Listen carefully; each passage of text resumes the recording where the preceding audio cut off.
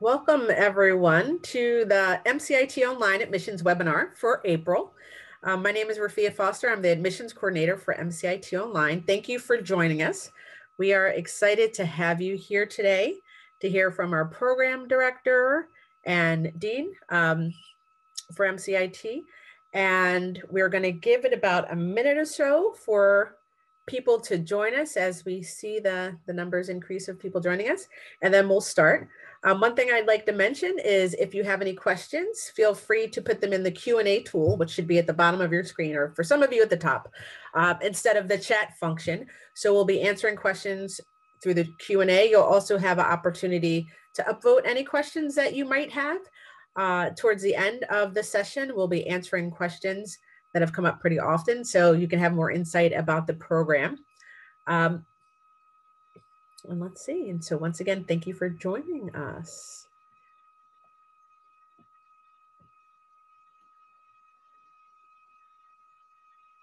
Hello to all of you joining us. Hello, Josh, and Akiro, Amandir, and Thomas.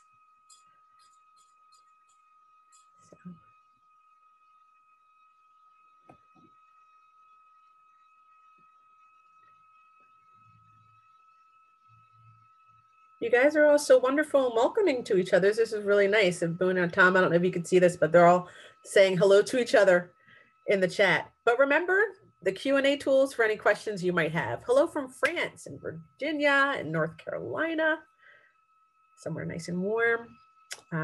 So it's great that this webinar is about, the curriculum, the coursework, and the community. So you guys are already getting together with the community function right now, which is really wonderful.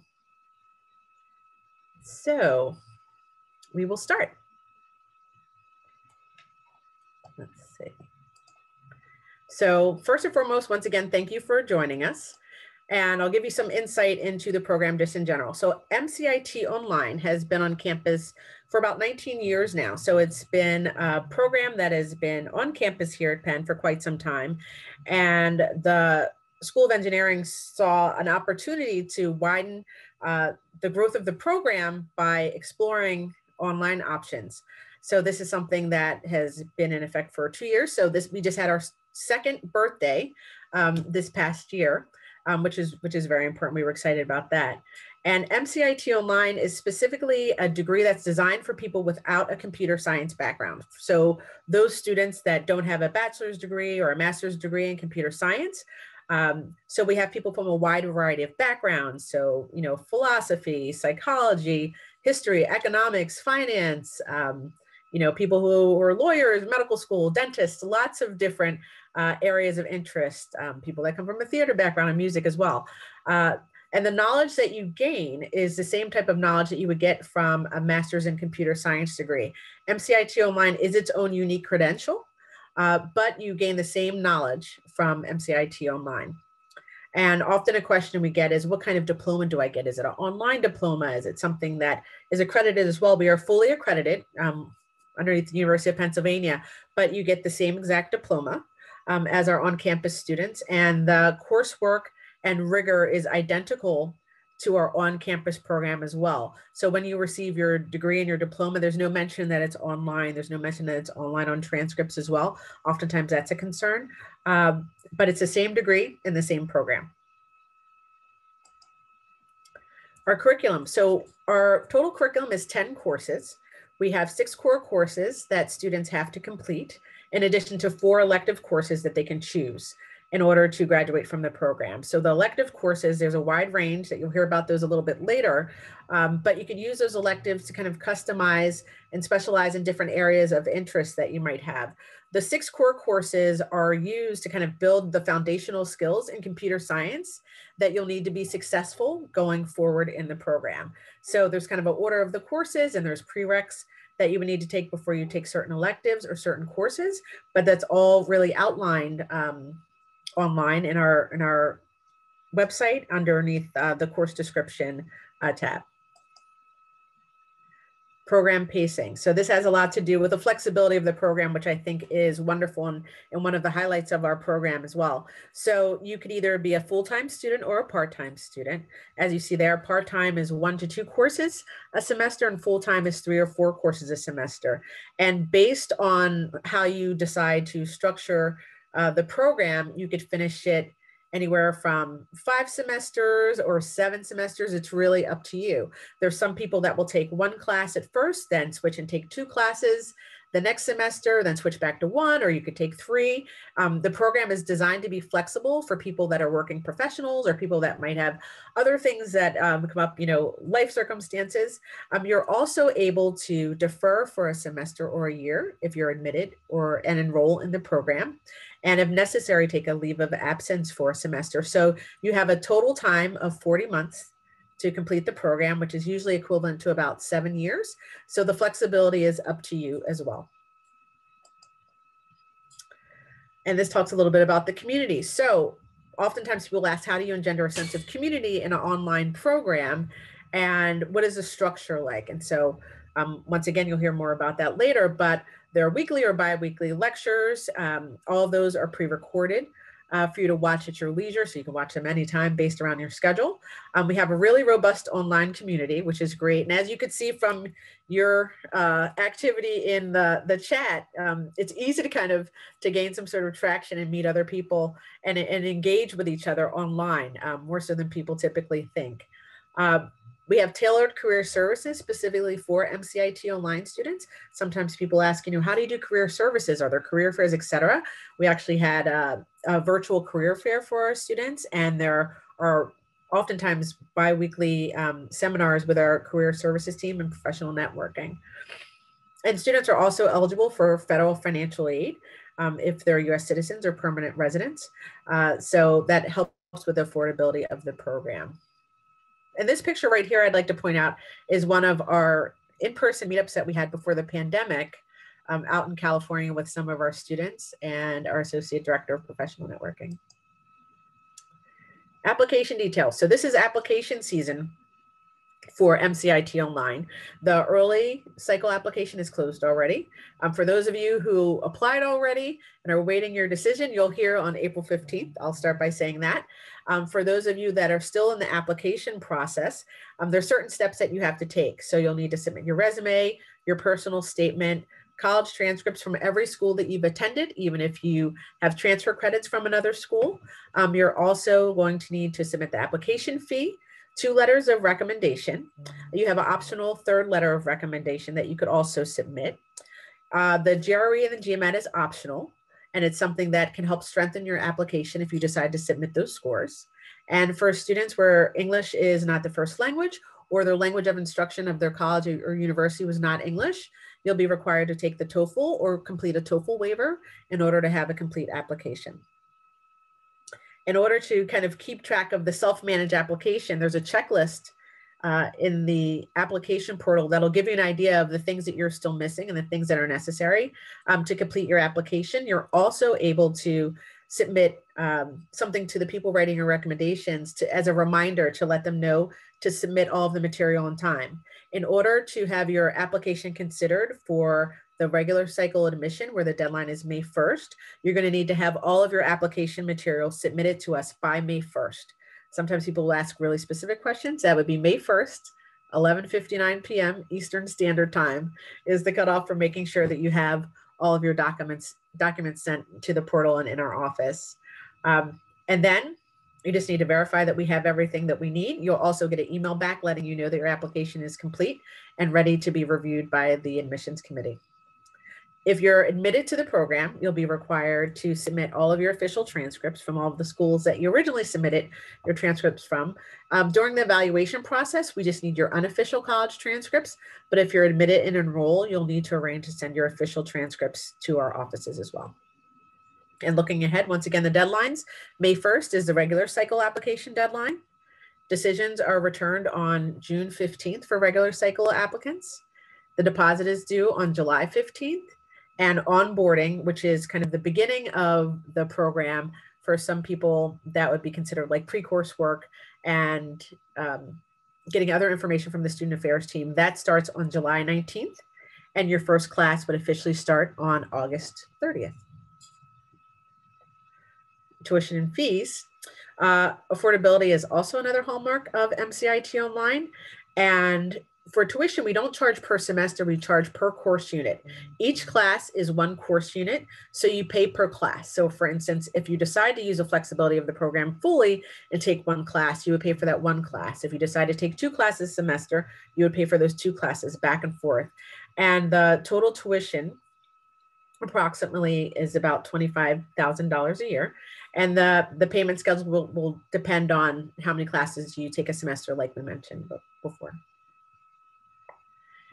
And now I'd like to introduce our 2 panelists, Boon Thau Loo, who is the Associate Dean of Graduate Programs for the School of Engineering, and Tom Farmer, who is the Program Director for MCIT Online. And first, we will hear from Boon. Right, thank you, Rafia. It's a great pleasure to see everyone. I'm really heartened to see so many of you here, and also a lot of great questions being asked. Please keep questions coming. I'm the Associate Dean for Graduate Programs, where I oversee all the Masters and PhD programs within School of Engineering. I'm also a professor in the Computer Science Department, where I have an active research program. But most importantly, I'm also an instructor for MCIT Online. I've been at Penn since 2007 and started teaching online since MCIT launched. And it has been one of the highlights of my time at Penn. I really enjoy meeting and interacting with all the online students, many of whom have very inspirational stories on how they got started to pursue further education. And I think this is a program that's really making a difference in the lives of many people. I'm really, really honored to be a big part of it. So very briefly also, apart from my academic work, I've also been an entrepreneur. I've founded companies and sold them successfully in the past. And I'm also proud to know that I'm from Southeast Asia and have worked and studied in the San Francisco Bay Area before moving to the East Coast. Now, one of the nice things about being associate dean and faculty member is I get to travel, and pre-pandemic had the opportunity to actually go around the world, different parts of Asia, different parts of the United States, and got a chance to meet many of the MCIT online students wherever they are, and certainly hope to resume that post-pandemic. And yeah, so I guess at this point I will, so I got my degree from Berkeley and so on. Anyway, I'm sure all of you have heard enough about me. So let's talk about MCIT curriculum and electives. So as Rafia mentioned just now, we have 6 core classes, and many of you may have come in without much, if anything at all, training in computer science, and do not worry about it. The 6 core classes are carefully designed and tailored to help you get up to speed, and then you can do all the other fun stuff in the electives after that. And as we develop MCIT Online, we are always launching and starting new electives. And this is the list of electives that we have currently. And the good news is, by the time you guys are through the core classes, this list is going to grow even more, right? And to give you some example of, we have a cluster of classes that's generally in the machine learning, data science space. And this would include classes in applied machine learning, in mathematical foundations in machine learning. And that's actually a key one, right? We not only teach you how to apply machine learning techniques, but we also teach you the mathematical foundations in machine learning. So the next time after you graduate, you may be able to come up with new machine learning algorithms and innovate in that space. And more on the applied side, we have computer vision, right? Today, if you look at self-driving cars, it's really not only driven by the AI, but also driven by the computer vision that's recognizing images and so on. We have recently launched an intro to robotics class. And actually, this is taught by our Dean Vijay Kumar himself, who is one of the world leading expert in robotics. And if you kind of move adjacent to machine learning, there is databases, where you learn about how databases are built. And this is not a class that just teaches you about SQL and web applications. You actually get to learn the internals of how, let's say, Microsoft SQL Server or Oracle database work, right? How the database engine is developed. Um, and, uh, and we also have another cluster of systems classes, and that involves things like mobile communications, Internet of Things. Software analysis is also a really important and big topic, right? Today, if you look at software, there's potentially security issues, software bugs, and so on. And one of the key techniques heavily used in industry is to do proper software testing and analysis so that you could uncover these bugs and make your software more secure. And last but not least, we have a class on blockchains and cryptography. And this is a really awesome class because in order to learn about blockchains, you have to learn how communication networks work. You have to learn about database transactions. You have to learn about cryptography, right? And this is a class that really brings together a lot of concepts in a cross-cutting way across many areas of computer science, and then having very state-of-the-art applications in cryptocurrency, in supply chain management, and so on. And I'm sure by the time you get past the core classes, this list is going to grow. And I would last add, very important thing is a lot of these classes are taught by the same faculty on campus, right? So it's the same faculty, same high quality Ivy League education that you're getting through this online program. So that's all I have to say. I'll hand it back to you, Rafia. Thank you, Boon. That was so helpful. And now we'll hear from Tom Farmer, who is a professor at MCIT Online and also the program director. Hi, everybody. Nice to meet you. And thank you, Rafia, for the introduction. So I was just going to tell you a little bit about myself and then try to tell you a little bit about the way the courses are formatted. So I'll give you a little bit about my background. Before I came to Penn, after college, I graduated with my computer science degree, and I worked as a programmer at AT&T Labs for about 7 years. And when I was there, I wanted to do my master's degree. So I was lucky that AT&T was willing to pay for my master's degree, and so they let me do that as long as I did it at night and it didn't interfere with my work. And so I was very lucky to have that happen. So maybe like many of you, you're working, full time, and you're, going to be working on this degree part time. I fully understand that. In 2002, online learning wasn't what it was as it is now. So there was a lot more driving involved in my degree. But without the commute, I can't even imagine how much more productive I would have been. So I'm excited for all of you. This is such a wonderful program because it kind of alleviates a lot of the pain points of going back for school while you're working full time. And a lot of people, then tell me, why did you go back for a PhD, or ask me why I went back for a PhD? After I got my master's, I was still working at AT&T, and even though I loved writing, software, I decided that that was no longer going to be my primary thing. So what I did was I wanted to go back for my PhD. So I quickly asked my girlfriend to marry me. Then I quit my job. That was probably the right order. And then I sold all my belongings. I moved to Washington, D.C. to attend the George Washington University down there and go back for a PhD full time. I was 27 years old at that point, so I was an older student, but I thought I brought a unique perspective like I think many of you will probably bring to our courses as well. And then I finished my PhD about 2010, and I went on for a postdoc fellow doing research in RFIC. So I switched considerably from computer science to computer engineering. And so I love, both of those things. I love the software. I love the hardware. The hardware is, inspired me a bit to go back to school. And after I did my postdoc, I learned a lot about RF IC integrated circuits that handle like wireless communication signals, and a lot about computer architecture in that time, especially in my education as well.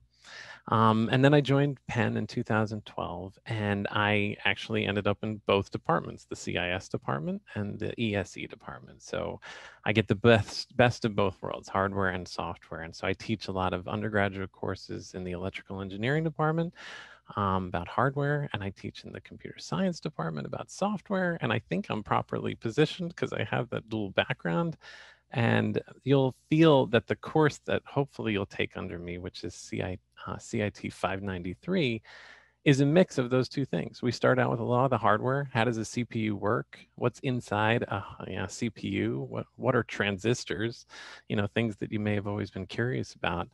And then we move up to software and how software interacts with all that hardware. So this is the kind of stuff that I just love. So that when I was asked to make a course for MCIT Online, I was delighted to do that because it could combine both of my passions. I joke, I have two daughters. They're not named hardware and software. They're named Eleanor and Molly, but I do love those two things very much. And I hope that it comes through when you take my course, CIT 593. So I was asked also to tell you a little bit about the course format. And since I teach a course and you know, I have a lot of insight into how other courses get taught too. The main format that you'll see is that all courses are, you know, broken into modules, right? Usually it's, you know, one module per week, and modules will include things like video lectures. So all lectures are recorded in advance.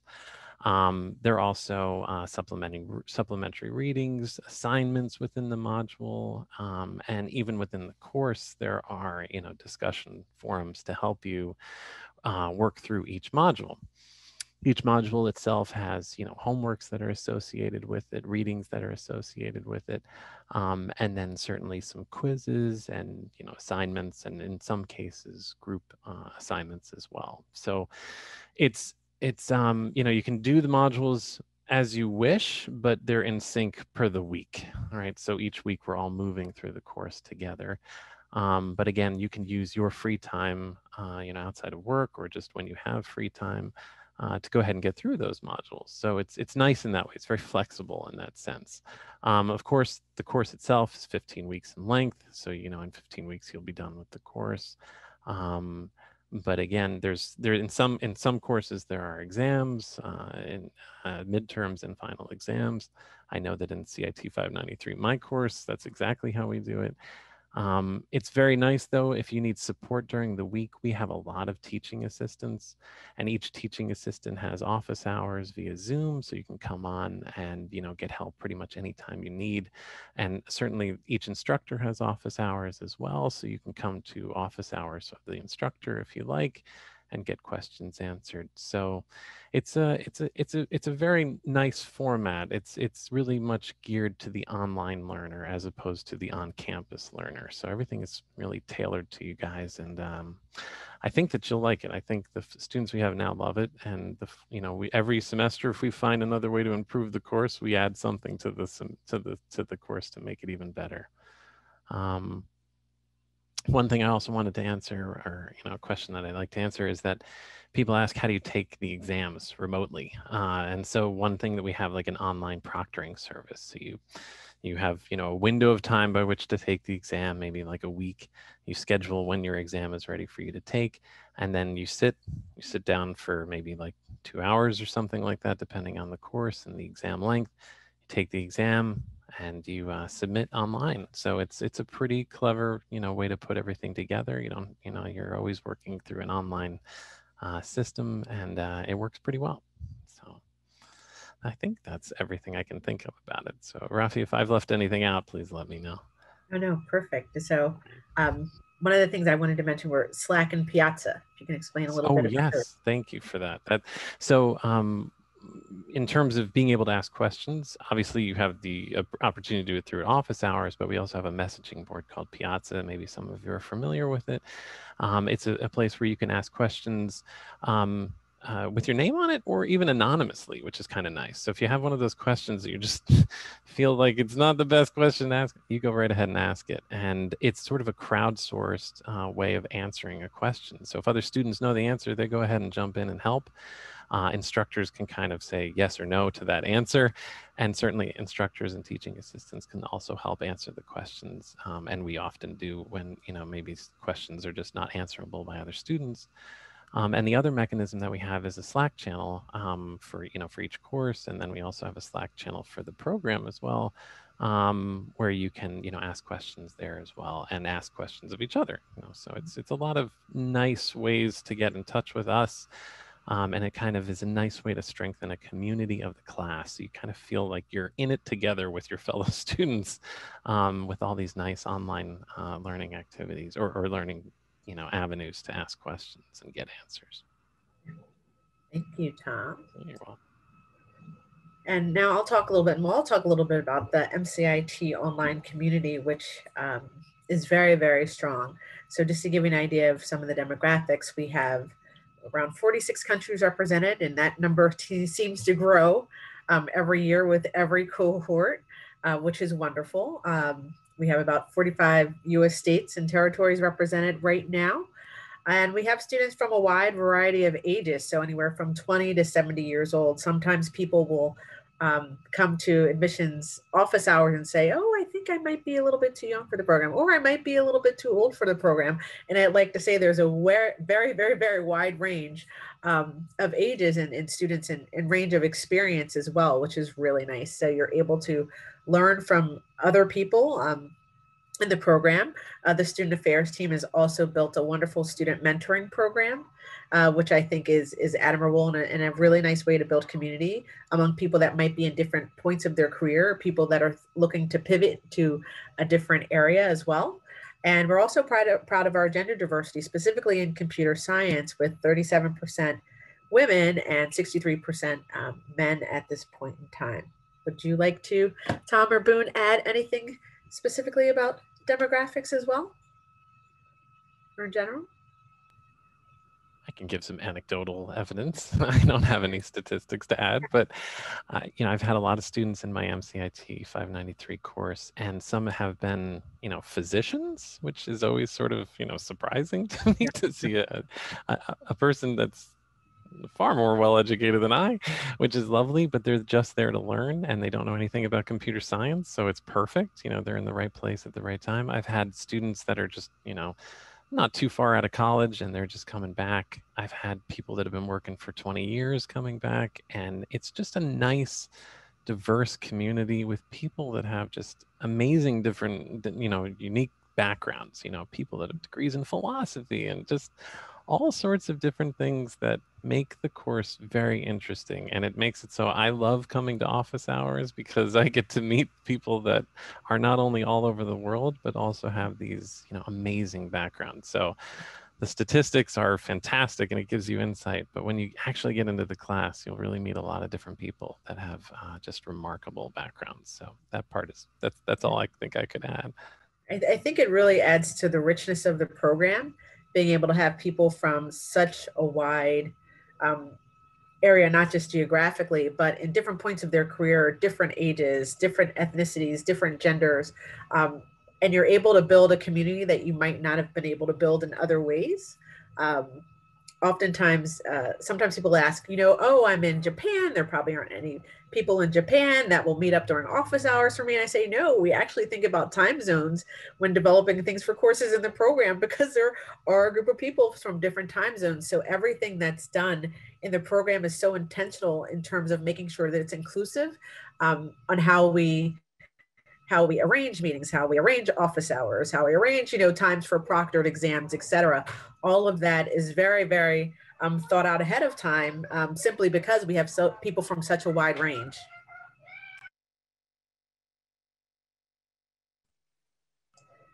And excuse me, I have a little person coming home.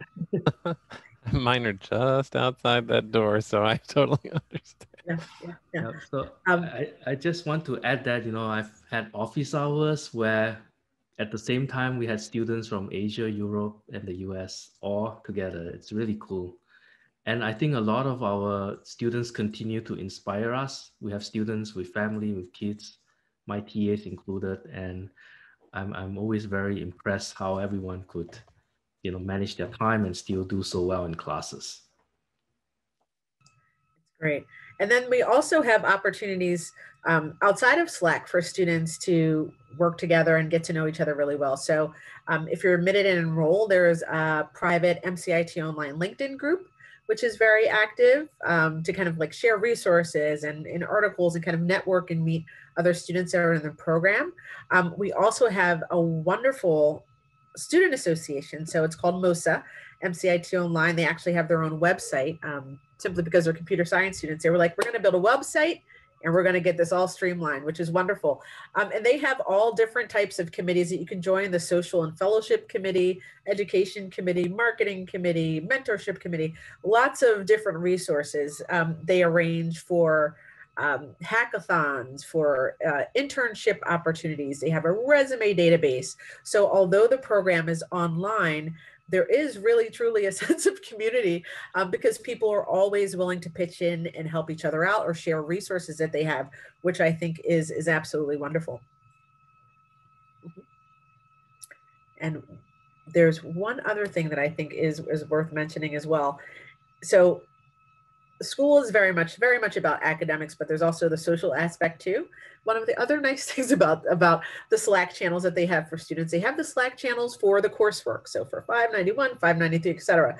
But they also have Slack channels for kind of off-topic things, like I really enjoy online gaming in my spare time, or I love student affairs team told me there's one called the Turtle Club. And the Turtle Club is specifically for students that are taking one course at a time. I'm sure there were students thinking, I'm going to be the only one just kind of going slow through the program. But there were enough of them that they have their own Slack channel. And so they kind of work together. I'm going to take this class next. Who else wants to take this class next? So we can meet up together and study, and maybe we could do group projects because we know each other from the Turtle Club. So it's really a nice range. There's always lots of pictures of people's families. We have MCIT Online baby onesies for those people that are expectant parents. So although the program is online, you would think that people were kind of meeting and talking with each other every day, which is really wonderful. Anything else, Tom or Boon? Good for now. Yeah, I can't add. You did it all there. That was great. It's really great, and I think that's one of the wonderful things that is very much embedded into the culture of the program is a sense of community. When talking about people, that's something that they often ask about, and that's something that I actually believe very strongly about. That it is a very strong community, which is great. And now we have time for questions. So thank you for those of you that have been submitting questions in the Q&A tool. We'll be able to answer some of them for you. So I will start with one that was asked earlier today. Specifically, how are students able to gain a sense of community, and have there been opportunities for students to meet up together at all, and what are plans for that? I can try to take that one.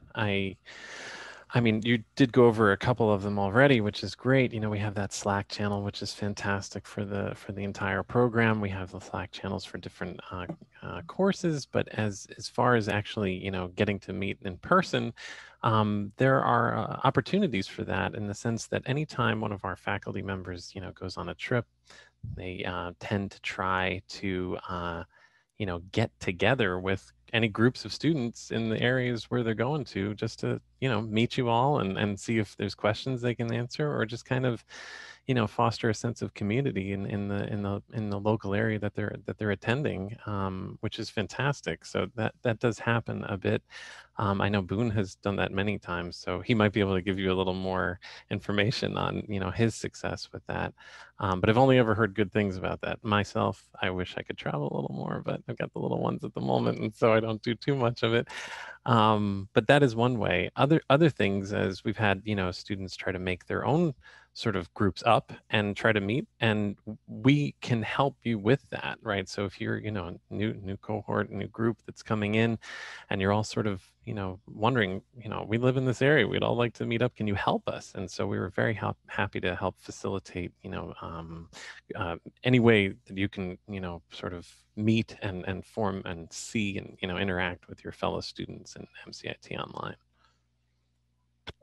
And I think also on the Slack channel, there are also geographic areas for people of certain areas.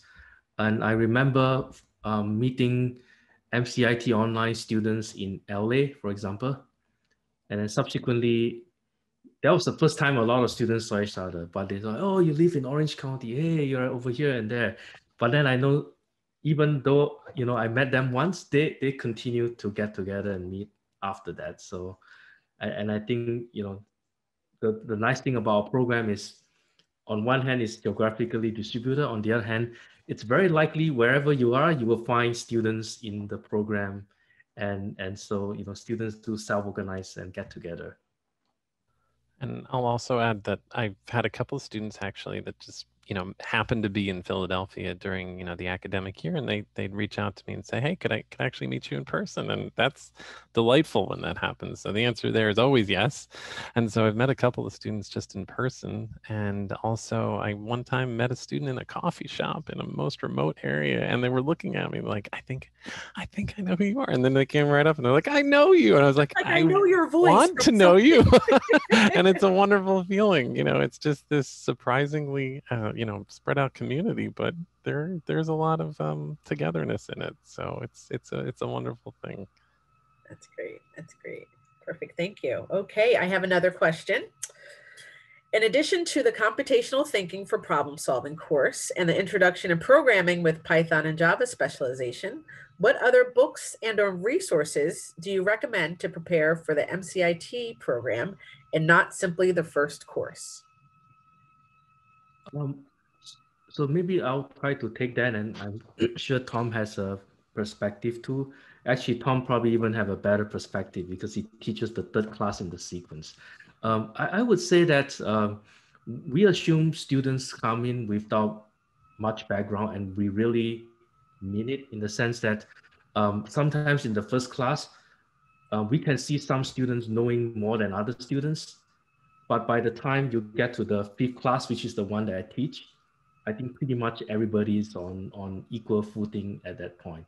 But, you know, if you get admitted, it always helps to watch the MOOCs that we have put out there. But all our classes are designed to be self-contained. Based on the lectures and the material that we provide, they should be sufficient for you to get up to speed once you actually start taking the classes. And given that this is a program that's designed for students without any prior computer science background, we really designed the curriculum to make sure there is a gentle ramp up. Perfect. Thank you. Tom, did you have any suggestions? Yeah, sorry, I forgot I was muted there. I had to find the unmute button. But yeah, I you know, I as Boon said, I teach one of the, you know, first courses that you're going to take most likely, and you know, I have students that try, you know, that some want to prepare, and they reach out ahead of time and they say, is it possible to prepare for the course? And certainly there are ways to do it, but we are ready at whatever level you're coming in at. So we really try to get all the people with all the different backgrounds, you know, to a level playing field. So, you know, the course starts off slow and it kind of, you know, brings you into our computer science world. We start with the absolute basics to get you in. And, you know, even if you're just doing the one course at a time, that's really understood in that sense. So I wouldn't want to put a big pressure on anyone that says, oh my God, you got to get all these books and prepare for your way in. That, you know, we wouldn't have accepted you if we didn't think that you weren't ready to go for the course. Certainly, you know, I think it's more fun to read anecdotal books in the sense of like the history of computing. You know, we don't have a course in it, but if you're kind of trying to feel where things fit in the context of you know, of time, that's a helpful thing. You know, it's kind of fun to go through that. I try to reference little bits of history as I go along in the course, you know, where I can, but that stuff always fascinates me, and it also helps, you know, put in you know, a context of what's going on. So yeah, I don't think there's anything necessarily that you need to do to prepare specifically. If it's been a long time since you've had algebra, you know, for your math classes, maybe brush up a little bit, but other than that, you know, I think you're probably in good shape in whatever state you come in. Perfect. Thank you. Next question. Looking at the classes offered, this appears to be coursework you would have taken in a Bachelor's of Computer Science. How are employers seeing this degree from a computer science perspective, as a BS or a MS? So maybe let me try to take that question. As you all know, this program is based on the MCIT on-campus program, which has been around for many years. And we try to, so the core classes in most part map to some undergraduate coursework. But once you get to the electives, most of these electives are actually taken by master's students, even in the computer science master's program. And a lot of our students go on to get jobs in all the top tech companies you can think of, Google, Facebook, and so on. And in many ways, from the industry point of view, what they really care about is your technical abilities during the interview. And that's where I feel like very proud to say that our students all do very well at that stage. And I think most employers will not really, with a fine comb, differentiate between, you know, this degree versus a CS degree, but really how well you do during the job interview and also your subsequent job performance. However, I do want to mention that because there's 4 electives, that may also mean you need to be very strategic about choosing what electives you want to take. For example, if you know that after you finish the degree, you would like to pursue a career that's more in the data science space, then you should definitely focus more on classes in machine learning, databases, and so on. If on the other hand, you want to go to, say, Google, Facebook, work on, you know, backend infrastructure, more DevOps kind of thing, then you should focus more on the software systems electives. I think given that there are 4 electives, that's where you have to be a little bit strategic. And we'll be there to help you navigate this.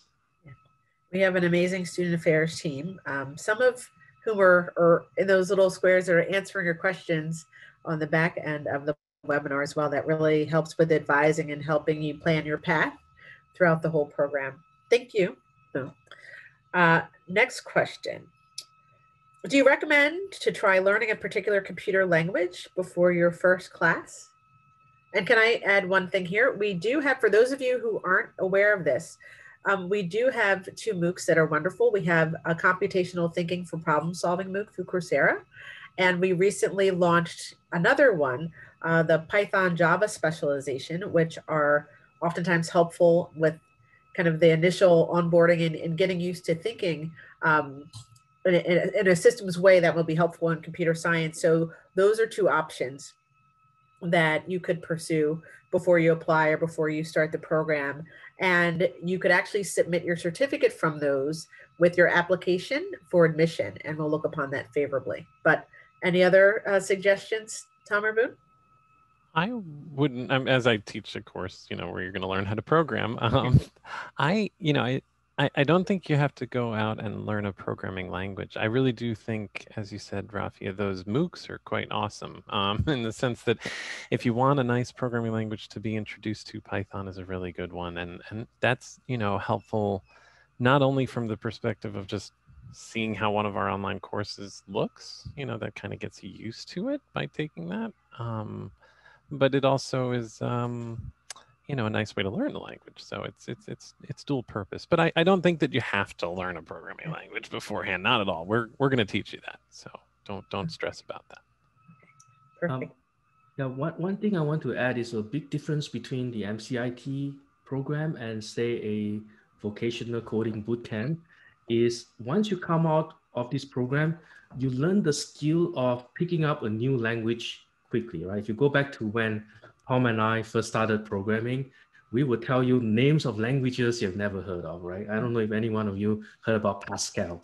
If not, don't worry about it, right? But what we learn over time is whenever there's a new language that comes up, we have the foundational skills that allow us to learn new languages easily. And we'll definitely teach you a lot of the skills to do that. We even have a dedicated class called software analysis, where you would actually learn about how compilers work, right? How your software goes from code to down to machine code, and how your computer can manipulate the code to generate the target machine representation that you want, right? And knowing how that works is so helpful, because next time, 10 years from now, there may be a brand new language that none of us have seen before, right? But with the skills that you learn, you can really pick up new languages quickly. Thank you very much. Next question. What additional value can the program bring to MD, a physician, who wants to be specialized in AI for medicine in both academic and commercial environments? That's a very specific question. Any thoughts? So can you repeat? Can you repeat the question, Rafia? Sure, not a problem. What additional value can the program bring to someone who's a MD, a physician, who wants to be specialized in AI for medicine in both academic and commercial environments?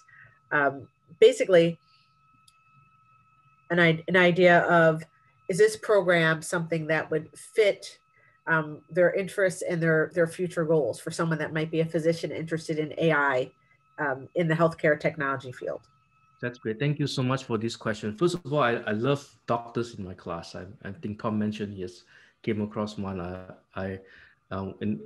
Back many years ago in the second class that I taught at Penn, there was a 71-year-old retired doctor, and it was so inspirational to have him in class. So let me apart from intellectual curiosity, I think there are two kind of pathways to go with medicine meets computer science. The first is in the general area of, I would say, database applications, right? So if today a lot of the medical records are stored in databases, and the amount of data is big, and there's also a lot of privacy type of compliance requirements. So that involves, learning how to model data and to store them efficiently in a database. So certainly going through the program, there'll be electives to kind of steer you towards that direction. But on the other hand, as you know today, more and more in the medical field, we are dependent on the use of machine learning to do personalized medicine, and even things down to scanning, images of your body to detect possible, concerns. That is actually a computer vision problem, right? So if you look at what computer vision is, it's one of the classes taught by a professor who's one of the leading experts in this area. It's about making sense of an image, right? So for example, right now, I have a virtual image behind me, if you haven't noticed, but how does Zoom differentiate me and my virtual image, right? That's a image segmentation problem in computer vision. And I think a lot of medical imaging today really is driven by innovations in computer science. And last but not least, in machine learning as well, right? You see today cross-cutting, not just in medical, but across all areas of engineering, down to material science, bioengineering, and so on.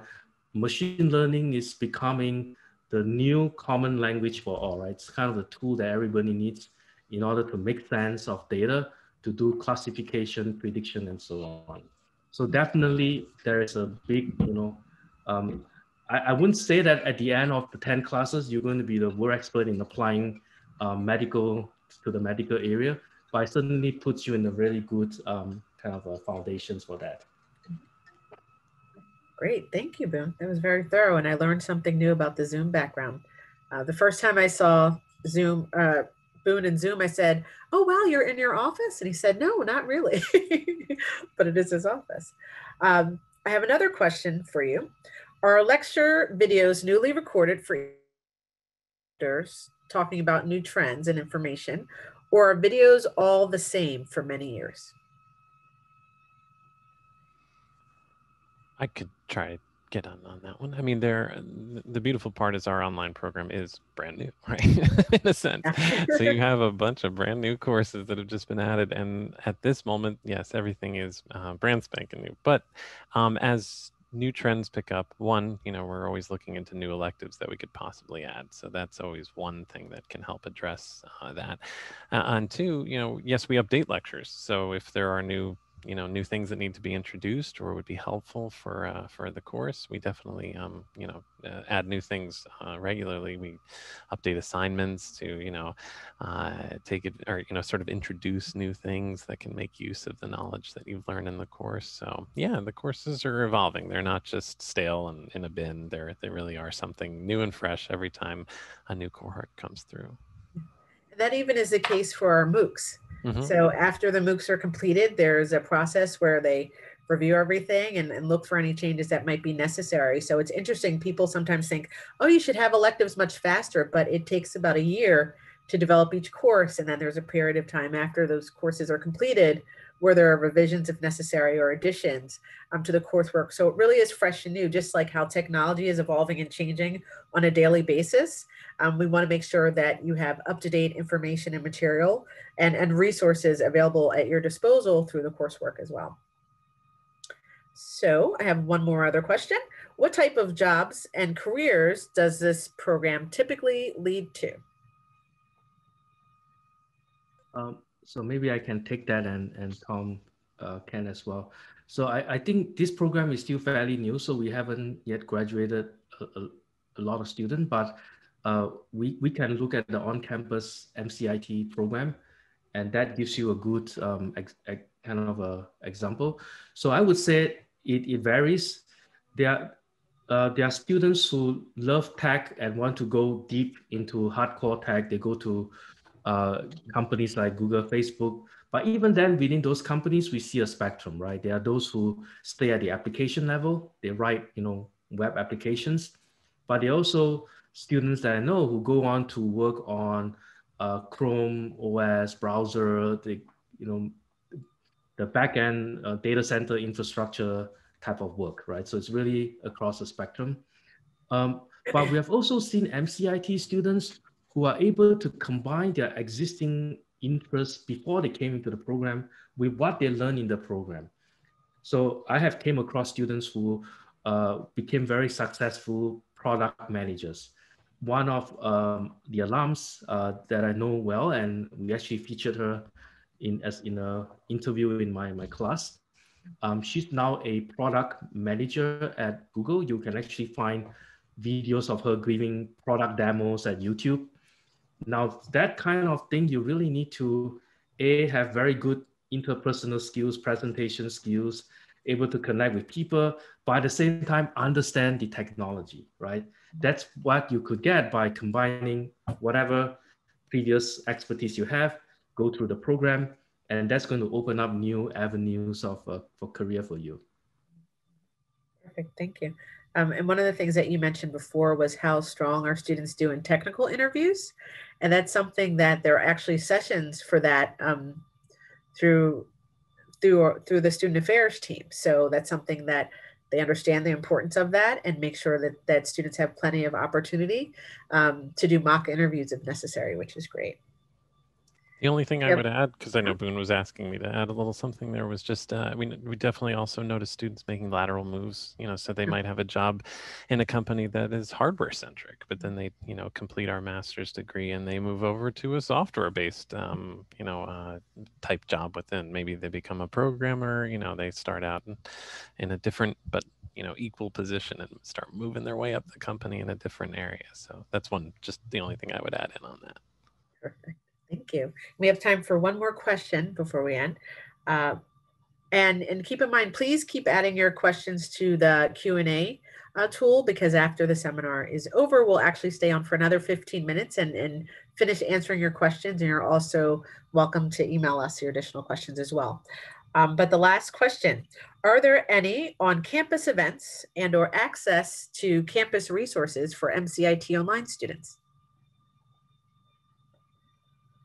Tom, you want to take that, or I could take that? I mean, you start. I'll finish, I guess. Oh, sure. Okay. Yeah. So we pre-pandemic, we actually had events on campus where we brought together MCIT students. I think, if I memory remembers, and Rafia, please correct me, for homecoming, or we did bring together students from different. Yes, we did. Yeah, and also, a lot of the services that you would need from Penn are actually available for you remotely wherever you are, and I think that has even become more so in the midst of the pandemic and post-pandemic as well. But apart from that, yeah, I think regularly there are events that we hopefully will be able to do that again at some point on campus. Yeah, I wouldn't add much more to that, but I have seen, stuff come, events that have been on campus are the ones I'm more familiar with. So that does happen throughout the semester. And it's, sometimes it's student organized, sometimes it's us. So there's a lot of chances. And students get a welcome packet in their first semester with the MCIT Online t-shirt. You get a student ID. If you need to come to the bookstore and buy books, if you're in the area, you're welcome to do that. For a small additional fee, you could, use the gym at Penn. You could go to the library. If there's an amazing lecture that you want to attend on campus from a guest speaker, a distinguished speaker series on campus, and you happen to be in Philadelphia, you can use your Penn ID to come to that event. You're, of course, welcome to come to homecoming when it's back in person. And we even did a virtual homecoming this year. The student affairs team put that together, although we weren't able to be in person. And you're also invited to graduation. So when you complete the program, for those of you that would be able to make it, it'd be great to have you on campus for your formal graduation from the program as well. So you are able to use almost all the same resources as our on-campus students, which is great, and access the vast alumni network as well of the University of Pennsylvania. So some people ask, how am I going to meet other Penn students outside of MCIT in the program? And I was saying there are Penn clubs almost everywhere. So you could find a little bit of Penn almost in every pocket of the world. So you can meet on campus once everything is clear and things are safer. But you have the same type of resources, which I think is absolutely wonderful. Perfect. So thank you, Boon and Tom, for that engaging discussion. I appreciate both of you for joining us today. And the last part is I'd like to invite all of you, if there are questions that weren't answered here, we have an amazing frequently asked questions database on our website where you could type in the search bar any questions you have and get them answered easily there. You could also feel free to email us at online-learning@cs@upenn.edu. Oftentimes, if you email that address, I'm the one answering it. So if you have questions for me or Aaron or the student affairs team, feel free to send them to our email address. You could also sign up for the mailing list through Coursera. There's a link there. And once again, just wanted to point out our 2 MOOCs, which are great ways for those of you that are just hearing about the program and really starting the exploration of MCIT Online, a good way to kind of see if this is something that might really draw your interest to something that you might be passionate about. So the Python and Java specialization and the computational thinking course. So you might want to try those out as well. But once again, thank you for joining us. Like I said, we'll stay on and answer more questions for you.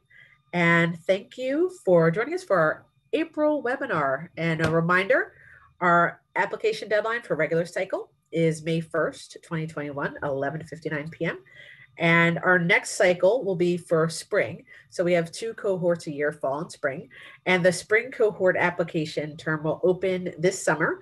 And the early cycle deadline will be September 1st. And the regular cycle deadline will be October 1st. So you could either apply now if you have all of your application materials ready, or kind of explore one of the MOOCs or both of the specializations and kind of get through those and then apply for next spring. But thank you for joining us. And thank you, Tom and Boon, once again. Thank you, Rafia and Boon. This is my first webinar as director, and it was all great. So thanks a lot. Enjoy the rest of your day. Enjoy the rest of your day. You too. Thank you, everyone. We'll see you in the Q&A tool.